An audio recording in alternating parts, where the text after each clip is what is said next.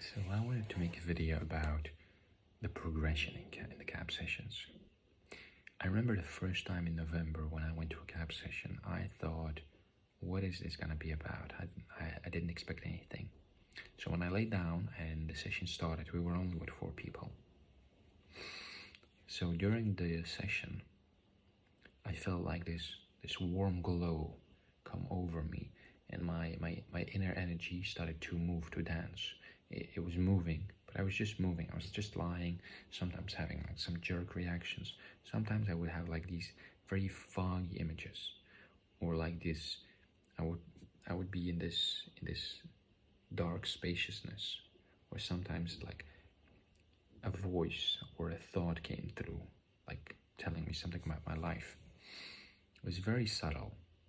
So as the sessions progressed, I realized that if I ate on the day of the session, my session would be more foggy. So intuitively, I started to fast on my sessions. So when I fasted during the sessions, my sessions became more clear. And all of a sudden, I remember this very vividly, around session 5, 6, 7, my body started to move more. The movement became more and more. I was still very shy to make sounds, because there was a deep judgment of how my voice sounds, and that it was not pretty, that I was ashamed of it, right? And shame is connected to pride, because you're too proud, you feel shame, right? So shame comes from pride. Anyway, so like people were sometimes screaming, or they were having like these releases of noises, and I always, like, whenever music or people make noises, I would always allow myself to make noise, but only to the degree that it was below their level of noise. If there was no music or no noise, I didn't have the courage to express the noise that would want to come out. And sometimes I would even feel it, like my body wants to make noise, but it's like it's locked, you know. It's like there was this, you know, on your phone, it's like you have this this icon where it's locked, and I felt like it's locked. The expression doesn't go through. So during as the sessions progressed, I started to have more and more visuals. So whenever I was fasted, I would start to see angels. I would start to see things in my life. I would start to see people in my life, and there were energy cords between us. They would start to be cut. At a certain point, I would start to like see a lot of white light, and like I could ask questions to the light, and it would show me. I started to see visions about the future, about other dimensions. Whenever I asked questions, I started to get an answer back. Sometimes there would just be energy that was rewiring my brain. So there was like energy going up, and there was like a bundling of white energy, and it was like contracting, and then releasing. And all of a sudden, I felt like a shift. I felt more happier, more joy, more open. At a certain point, I saw more and more angels. So I started to see how in the beginning, when the session was started, I would see how there was an energy orb in the room, and it was creating a shield around us, and it was connecting everybody. I saw like an energy of like a snake or a dragon coming and circling through everybody, connecting everybody. One moment.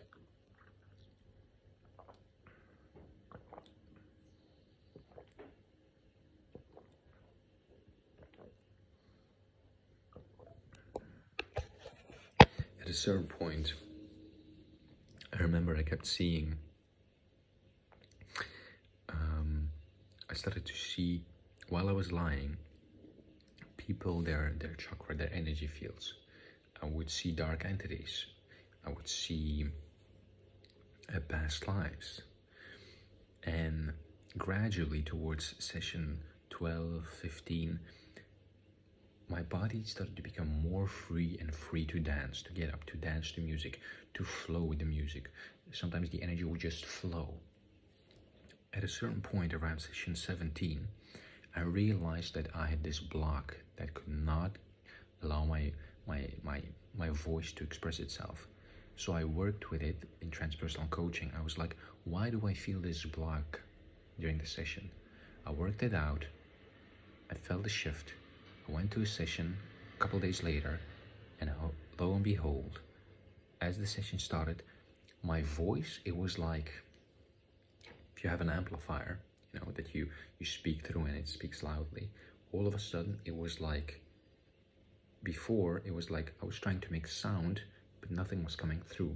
All of a sudden now it was just open, and there was like this stream of noise coming through, like shouting freely, feeling complete noise and complete sound without judgment in your body. I felt like this emptiness, and whenever like a voice or a noise or a sound came up, like shouting or hymning, there would be like these echoing inside my body, and I would just marvel at the experience, because it was like there was the realization, this is pure existential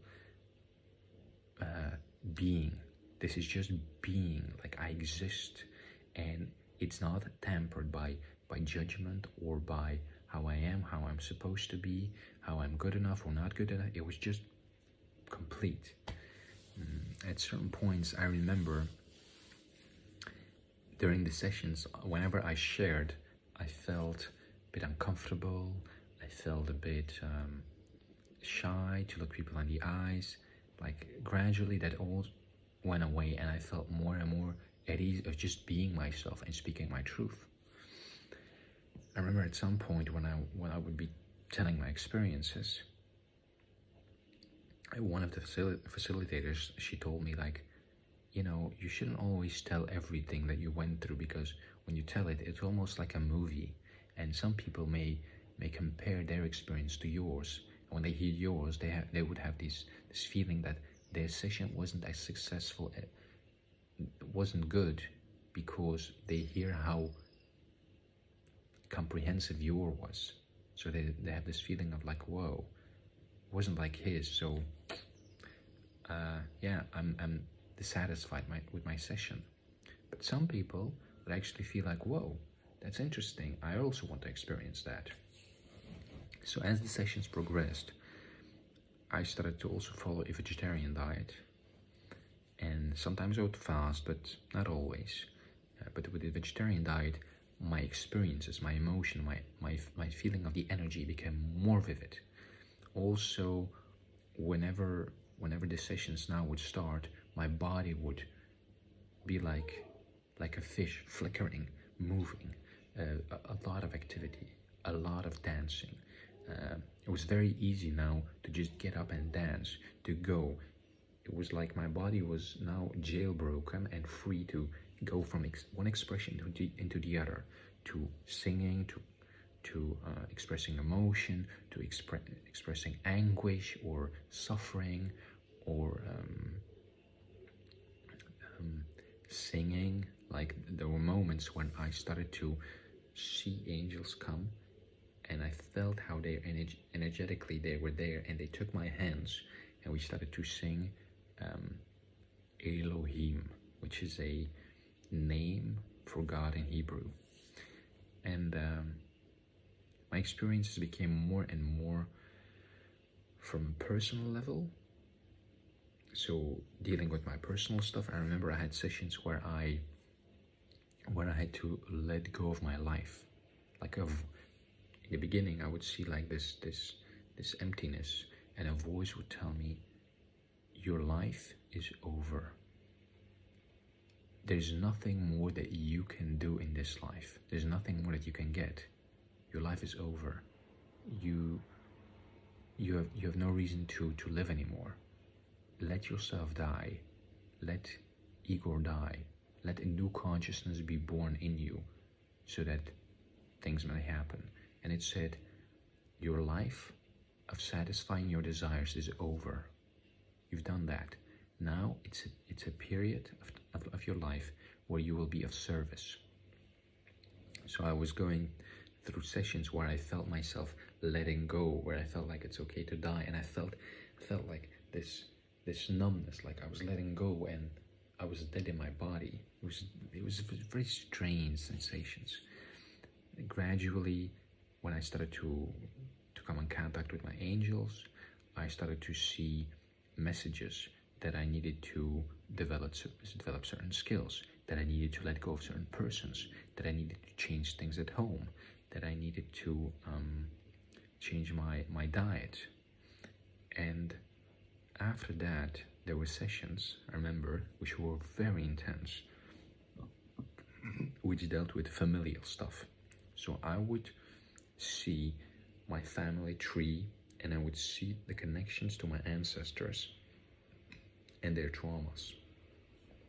And I would feel how the energy of love and light was clearing it up, and I would feel this beam of light coming to me and then going right back towards them, clearing it up and healing it, almost as if. So we're healing the ancestral lines.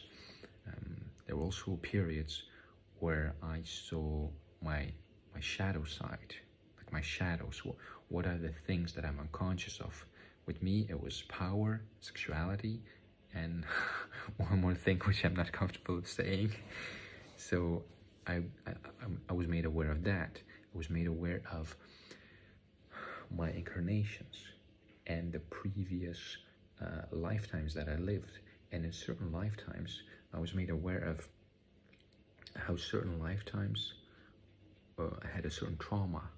Like in one lifetime, there was a person who was starving and starved of hunger. So there was now this feeling of, I don't have enough, I need more, I'm starving. So that was present from that lifetime. That was cleared up. There was a feeling from a warrior who was defeated, who lost his courage to his fire, his courage.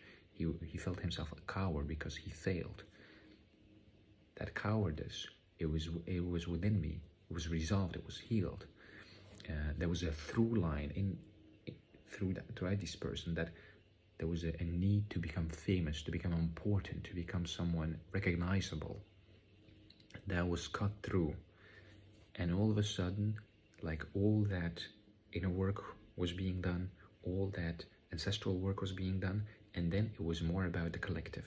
It was more about purpose. Sessions became more and more about, so in the sessions there would be like periods, whereas in the beginning sessions, just lie on the ground, sometimes move a bit, sometimes make sound. In the middle sessions, like from 15 till 20, 25, there would be sessions where I would like scream a lot, very intense, very electrifying sessions, very changing altered state of consciousness, seeing different possibilities of reality, seeing light beings, getting blessings or initiations, meeting Jesus, having him touch me, reconnecting with my inner child, like so many different experiences. And they were all so intense, so powerful, so full of emotion and energy. And sometimes it would be like a volcano spitting out like, and then these last sessions now, they're more about embodiment, grounding to the earth, using my inner gifts, using my inner talents, about living my purpose, how I'm supposed to live my purpose, what I'm supposed to do. Now, in the sessions, my body is very active, very expressive, but it's all like a wave. Sometimes it's a flaring up, it's a very high wave, and then it goes down, and it goes up, and it goes down. It's very changing. And it's all about embodying what I am, how I'm to serve the world, how I'm to live my life going into the future, what I'm supposed to do, what I'm supposed to embody and to give to the world, how I can be of service. So yeah, that's, and also another part there's a deep connection with my twin flame, with my soulmate, my twin flame, and she's coming up more and more often now in my sessions. And there's like visions of how we're supposed to connect together and how we're supposed to move into union together and create something in the world together, to consciously be live our creation. So yeah, that's like an overall progress of everything that's happened, an outline, and I think there's more to come. I don't know what, but it was very interesting.